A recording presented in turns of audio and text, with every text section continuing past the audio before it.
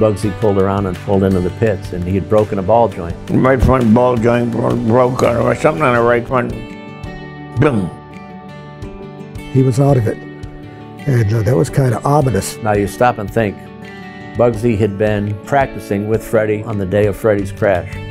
They're super tight as friends, and at almost the same spot on the backstretch where it became evident that Freddy wasn't going to make the third corner, here we are weeks later in his memorial race, and Bugsy's car fails at the same spot, and you could not get out of your head just the mystery involved in that. Bugsy saw it almost as some kind of strange spiritual event. And Bugsy got out of the car, and I guess he was crying like a baby. He says, "Freddy's trying to give me a message." That was enough to make you really wonder, is there somebody up there looking at me or what?